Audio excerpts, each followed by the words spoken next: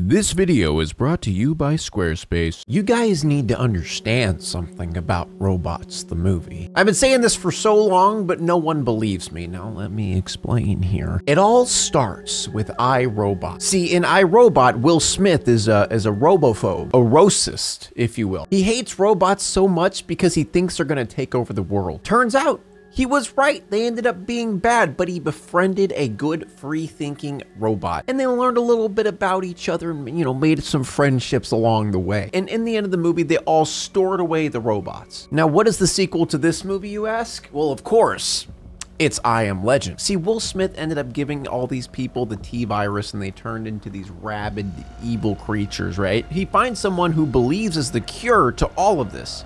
And the movie ends leading you to believe it's a happy ending. They found the cure, everything is better. But that's not the case. See, whenever all this stuff was going on with the virus and all that different stuff, it was just a distraction. The robots in those storage containers, they got out. While all the humans were busy fighting each other, fighting off the evil demon creatures, the robots got out, killed what was left of mankind, and now, deep into the future, we have the movie Robots. Basically, what I'm trying to say is Will Smith is responsible for the genocide of humanity. But let me tell you guys another secret. There's actually something plaguing the world even more than this Z virus that was happening in I Am Legend or the robots in iRobot. And I'm, of course, talking about website building. Well, I got something for you. It's called Squarespace. Now, if you guys don't know Squarespace, obviously, it's the incredible website builder that takes all of the confusion and pain out of building the website.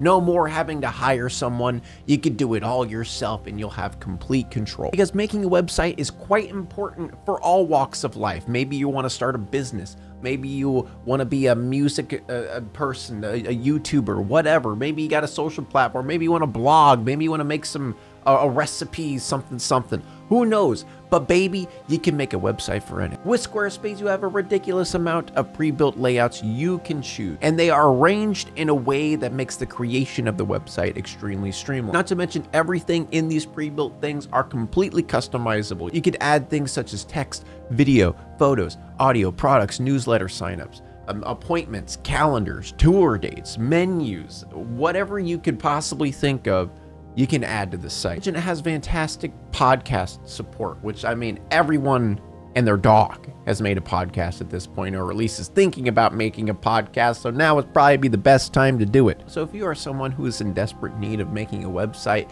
but you want to have your hand in the process of creating it, you don't want to have to hire someone, you want to do it yourself, well, this is the place to go. It's simple, it's easy. So go to squarespace.com, get your free trial, and when you are ready to launch, go to squarespace.com/BionicPIG, and guess what? You get 10% off the purchase of your domain. But back to Robots. Robots is a movie about robots. And for some reason, even when it comes to a super advanced society, a super advanced world where robots are in charge of everything, humans are completely gone. They still are plagued with the exact same problems we have today as humans. Like underpaying jobs, the working class getting treated like garbage, big corporations making you feel like you don't look pretty enough and you need upgrades in order to be pretty. And most of all, Big Well, baby. Everyone loves Big Well. I mean, look at him. Look at him. What is he? What is he, a ball? I don't know. He's Big Well. And of course, we have the biggest villain of them all, capitalism. Honestly, seeing all these deep messages in this movie is hilarious just by how much slapstick comedy and goofy stuff is in here. Don't get me wrong, I like slapstick. It's got a soft spot for me, I like it occasionally. But throughout this movie, every time there's a transition to another story scene, we get a long chase scene, we get a Rube Goldberg machine, or something like that, where it's just a long-winded, a bunch of people moving around, getting thrown around and stuff like that. It's not like I didn't like it, I'm just a big boy. I'm not a little boy anymore. It doesn't tickle my my testes anymore. Go on, tickle me. I won't even giggle. But that does not make the movie terrible. We have the main character here, Rodney Copperbottom, whose birth scene was good. I'll admit it. The whole scene of them using references to human sex, but instead they're basically buying an IKEA version of a child and putting it together. This thing is $300. But honestly, the main reason I like this scene is because it's referencing sex. Because I don't know if you guys know this, but I have that. I'm an avid sex haver, so I can relate. I could relate to this scene, you know. I get all the references. Rodney starts to realize the tragic truth about his family. They're broke. They're poor. They're losers. And you know what they say about poor people, right? You know, they don't have money. So Rodney's seeing his father working really hard in order to barely scrape by. He decided to try to become an inventor in order to not only help out his father, but to potentially make some extra money in the future to save his family. So he basically tells his mom, I'm going to the big city. I'm gonna go out there and make it big. I'm gonna become an inventor like Big Weld. Yeah, you guys remember Big Weld? He's like a big ball. He rolls around. Oh, Big Weld. I love that guy. And this is where we meet the man who carries the entire movie on his back, of course, the legendary Robin Williams. I mean, what can I say about his character Fender? He's just Robin Williams. He's just walking around doing Robin Williams stuff. You know, it's always good. It's the classic case of plopping a comedian in there, telling them just go crazy, just do your thing, and you know, it works. Rest in peace, King. Whenever Rodney gets into the city is where shenanigans truly begin. One thing I like about this movie is how truly realistic it is. All right, okay, maybe not in that way, but I'm talking about the weird delusion that we get told our whole lives that just work hard, just believe in yourself, and with enough hard work, you'll make it anywhere. Now, if you're like me and you know, getting close to 30, I'm actually 20 years old.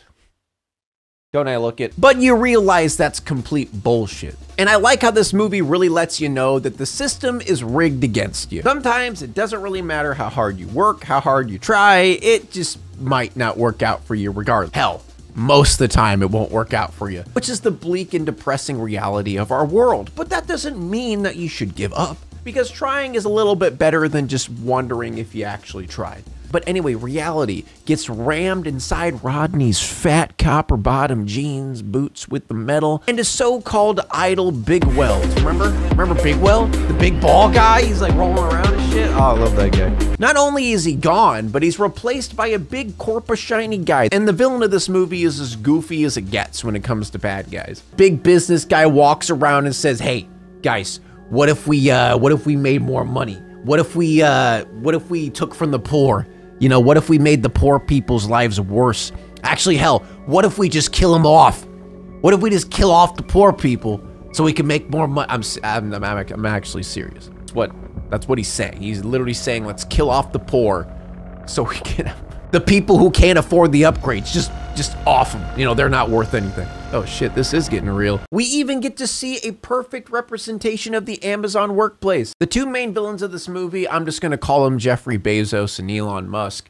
I mean, the similarities are uncanny. And not only do we have the horrific work environments that we all know and love, but we also have workplace sexual harassment, which again, we all know and love. So after Rodney Fat Bottom gets a fat reality check from the big back corporate dude, we get another long transition scene from some goofy, funny moments. He's like walking around, now he's magnetized, now he's flying down the road. This happens a lot, but then we get to see the dark, brutal underbelly of the robot society and how horrific it truly is as we start to understand how severe things truly are. After Big Weld left, you know, the big ball guy, he's like rolling around and shit, he's just like a big old ball, like, I love that guy. But everything has gone to complete shit for poor robots, so much that they have started to scrap robots that they don't make parts for anymore. The next one that is completely outdated happens to be Fender. Now sure, they are robots, so we shouldn't care about them. But if we really break it down, that is truly a terrifying thought. You know, a city run by some corrupt rich person, and they care so little about the working class and the poor people, that instead of putting money into things that'll help out those people or just benefit the world in general, they'd rather just watch them die on the streets as long as they get that little extra cash. Imagine living in a world like that. Thank God we don't live in that type of world, right guys? But then we meet the best character in the movie, Auntie Thick. Seriously, this is a children's movie, and as a father myself, I find this absolutely appalling that they have put such a goddamn bombshell in this movie. When I'm watching a children's movie, the last thing I want to do is have a boner, and they made sure that I had one. Like, the last thing I would want to do is get seduced by a dump trunk auntie that would just tuck me in bed and read me a little bedtime story and give me a kiss on the forehead. Good night. Good night, mommy. Good night. But anyway, now we have a gang of poor people, a gaggle, A flock? And this is where Rodney becomes the messiah of broken robots. After Fender realized that they don't sell his parts anymore, Rodney used his inventor knowledge in order to fix up him, and that ended up causing quite a commotion because a lot of people are out of commission and need some parts and need some help. So Rodney sets up an underground clinic where robots that are out of commission come to get fixed. And I love how there's even a portion taking a jab at insurance and how like people can't afford it. Goes with insurance. Oh, I forgot. Everybody, come on. Again, it's just hilarious how many parallels there are to like our, political climate when this is just a goofy movie about robots. So anyway, all poor people, they're fearing for their lives, and Rodney comes in to save the day. And that attracts a large audience, brings that attention to none other than Jeffrey Bezos and Elon Musk.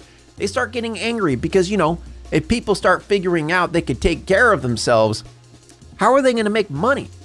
How are they going to sell Tesla? What's going to happen with Tesla Industries? And to make matters even worse, Rodney's daddy is on the chopping block as well. So he starts realizing he needs to figure out a way to make sure not only Fender, but his daddy and all of the robots who need parts don't just get scrapped. So his solution to this is going to a dance because, Big Weld's there, and we all love Big Weld. Dude, I wonder what he dances like. He's just a big ball. Like, what's a dance? Like, what does he do? Does he roll around? Does he dance? But unfortunately, Big Weld wasn't there. But Rodney actually calls out the Elon Musk and ends up getting caught. But that one lady that got sexually harassed when Rodney was watching, she ended up saving Rodney's life by seducing Elon Musk. So after they escape, she ends up taking them to where Big Weld is. And we find out that Big Weld was actually just a big ball the whole time. I don't know what I was thinking. And then we get another mug moment because there are so many Rube Goldberg machines in this movie. But this one is like ridiculous. It is kind of filler content for the movie, but this one opens up a completely different dimension of dominoes. Like, I don't even understand this part of the movie. But we find out Big Weld isn't so big anymore. And I have yet to see him weld a single thing. But he basically gave up. He's upset because Elon Musk took over and made everything about money and not people. I still don't really get why Big Weld just left, because he has seniority over him, like he has authority over him. He's number one. Just fire him, And I know you're saying, oh, it's not that simple. Oh, just wait, because it is, which makes it even more confusing. I don't know. I feel like they could have just written his whole thing a little better. So instead of fighting back, he ends up crying like a little baby. And all the while, Fender got caught and is stuck in the Amazon factory. So anyway, Big Weld actually comes back to help. And why? Why, you ask? Because Aunt Fanny, baby. Yeah, I'm serious. Seriously, Aunt Fanny has so much goddamn junk in her trunk, she actually rizzed Big Weld out of hiding. So Big Weld just goes up to Elon and says, you're fired. Yeah, he could have done that before he left. I know the whole movie wouldn't have happened, but that just is silly. That's all he had to do? He just had to fire him? Okay. So anyway, Elon knocks him out. The entire ending of the movie is just a chase scene. Just like what's been happening a lot throughout the movie. It's just a chase scene. Bad guys end up losing, good guys end up winning. They end up eating the rich and giving to the poor. And Rodney goes home with Big Weld and he's like, hey mom, look, it's Big Weld. He is a ball. He is. And Big Weld's like, hey, Copper Bottom, you're my number 2 and you're gonna be my successor. Now this movie does have a lot of terrifying parts, but again, it's just a movie. Nothing in this movie relates to the real world, thank God. Maybe someday we also can have this happy ending, right? I'm totally sure one day we can defeat Elon Musk and Jeffrey Bezos together. But seriously though, this movie's pretty fun. It's an enjoyable movie even as an adult. It's just kind of goofy. It is hilarious how much this relates to the real world and how much quote unquote political stuff is in there, which personally, I don't really consider this political stuff. It's more of just human stuff, being a good person versus being a bad person. It just happens that those things relate to rich people and poor people a lot of times. But I hope you enjoyed this video. If you enjoyed this video, please make sure to subscribe. Please make sure to share. Please make sure to turn on notifications. And I will see you on the next episode of Big Weld, baby. Everyone loves Big Weld. Look at him. Look at him. What is he? What is he, a ball? I don't know. He's Big Weld.